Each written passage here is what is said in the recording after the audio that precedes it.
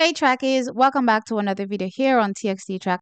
Please remember to like the video and also subscribe to the channel. I am in a celebratory mood. Yes, I am quite jubilant. Why? Because double gold for Jamaica in the 4x100 meters. Yes, not only the girls, but the men pull it off, or the boys pull it off, and they carry home an absolutely phenomenal gold medal for Jamaica as well. So let's kick things off with the girls. I think going into this particular championships, it was pretty clear, at least on paper, that Jamaica stood a chance of not only walking away with gold, but also potentially shattering the world record held by none other than Team Jamaica. Yes, that's how phenomenal the set of girls that are also meeting up in 2024 are. And I thought to myself, the possibility definitely does exist for these athletes to be able to go away with a world record. And then to top things off, after watching Alana Reid fixing her lip gloss, meandering along in the heat, I was like, okay,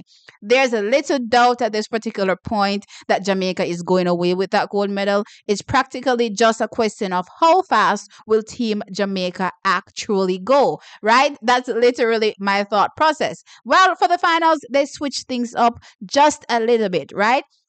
They added Shania Douglas, which I did, say that we did stand the possibility of seeing her in the finals here, and they slotted her in on the first leg. Interestingly, quite controversially, I'll get to that in a little bit, but anyway, they added her on the first leg. Still to Aliyah Baker, still to Brianna Campbell, and still to Alana Reid. And the only change would have been on the first leg. On the first day, we did have Sabrina Dockery, right? No, they made that switch. Still led to a gold medal, as I said, running a season's best 43.39 seconds to go away with a wonderful gold medal for Team Jamaica. Now, Switzerland was in second. They ran 44.06, a national under 20 record, and Canada was in third, and they ran a 44.60. No, even though I'm celebratory and happy and, jubilant about this gold medal, and as I said, going in on paper and everything that Jamaica was doing, based on the rounds as well, did indicate that we were going away with that gold medal, and we were definitely not going to be challenged. Things were not smooth at all for Team Jamaica when it comes to that relay. First and foremost, my first thought was, okay, yes, we're adding Shania Douglas. I wanted them to add Shania Douglas. Why Shania Douglas and the start? That was literally my first, thought, because if we all know anything about Shania Douglas, she actually doesn't get the best start. And like I thought in my brain watching, this structure, she didn't get the best start. Actually, Team USA was literally right upon Shania Douglas from the get-go, giving Team USA, based on the stagger, the actual lead, which propelled them into the next two legs as well ahead of Jamaica. And I'm going to tell you something. If Team USA did not botch that anchor leg, it would have been very interesting to see if Alana Reid would have been able to run down Team USA, because while it was easy for them to run down everybody else and, put Team Jamaica in the gold medal position, a good Team USA with girls that not necessarily are as fast as Jamaica, but well rehearsed, I don't necessarily think that we would have been able to take them down. But they botched that final handover, unfortunately, and ended up being disqualified. And as I said, even though I'm celebratory, it's kind of annoying. It's kind of annoying again watching this play out again, because for me personally, I'm also wondering, where is the likes of a Kerika Hill? Why wasn't she slotted in, right? We already saw Aliyah Baker and Brianna Campbell. They were going to get a medal as well. And then when you factor in the fact that Kerika Hill, given the fact that how well she ran in her hurdles race to win that gold medal, seemingly is in great shape as well. So the question is, why didn't she run? Is she ill? No, or did she choose not to run? What exactly is going on there when it comes to how this team was, structured? In my opinion, I think this was the worst way to structure the team, but it still led to a gold medal, so I guess I can't complain too much, even though I'm going to complain about it, right?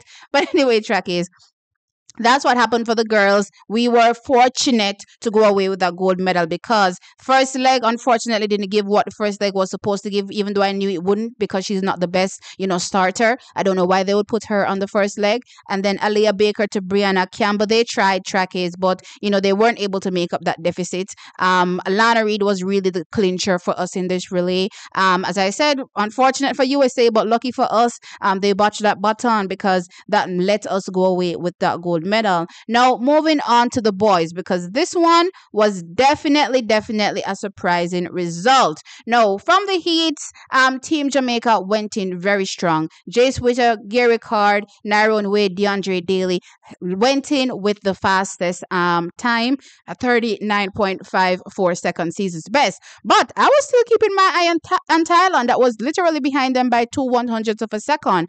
Thailand was definitely going to be in it. They ran a national under 20 record as well. And I was thinking, okay, this is going to be interesting. We look like we're going to get on the medal podium, but it may not be that gold medal. Well, look here. The boys scraped through phenomenally and gave that gold medal, and I'm absolutely proud of them, especially the final leg, DeAndre Daly. Very impressed by his run down. He was literally, probably fourth, fifth, sixth, as far as I'm concerned, coming into that anchor leg. And he literally, blazed a trail, you would say, or left everything on the track to win that race by only, guess what? Literally only 2/100ths of a second from Great Britain. Yes, it was that close. Jamaica won 39.18 seconds, and Great Britain was second, 39.20 seconds, with Thailand in third with another national under 20 record, 39.39 seconds. So it was a season's best for Jamaica, season's best for Great Britain. I thought, when it came to Jamaica, it definitely wasn't the best changes for sure. Plus, also, I noticed a big flaw in our racing when it comes to the relays. We're actually not using up the zone, and it's not something that I noticed only from the juniors, but it's something that I also noticed with the seniors as well, because we're not getting any practice. And yes, the athletes are not getting any practice. I kept hearing them saying, "Oh, Jamaica is well rehearsed." I was like, "Which Jamaica is well rehearsed?" These athletes are literally, just coming in from whatever they learned from high school. They're not well rehearsed in any way, shape, or form, right? And it shows because they're not able to stretch the zone. When I looked at DeAndre Daly, he was literally getting the baton at the beginning of the zone, right? And then, had to watch Great Britain and all these other countries well ahead of him. And I thought to myself, okay, Jamaica, if you don't see a problem right now, yes, we got a gold medal. Yes, we got 2 gold medals, as a matter of fact. But I hope you're seeing these issues, because these issues need to be resolved, because we can't count on USA always botching the baton. They botched the baton, in the heats, and so did also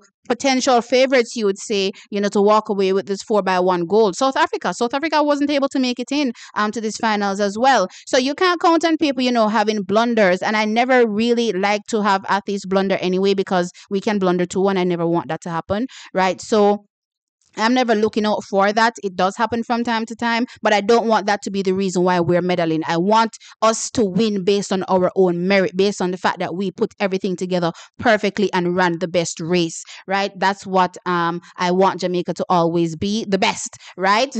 But with that said, Trackies, even though I'm complaining a bit about, the things that I saw going on with the team, I'm happy and excited for them, and I'm congratulating them as well for a great performance. You know what? It has nothing to do with the athletes, clearly. I'm just complaining about, whatever management team is over there doing whatever they're doing. But the athletes themselves did the best they could, and I'm definitely appreciative of the medals. And yeah, excited to see Jamaica get 2 medals here from the 4x100 meters. Let me know your thoughts in the comment section below. Like the video and subscribe to the channel. I'll catch you in the next one. Bye.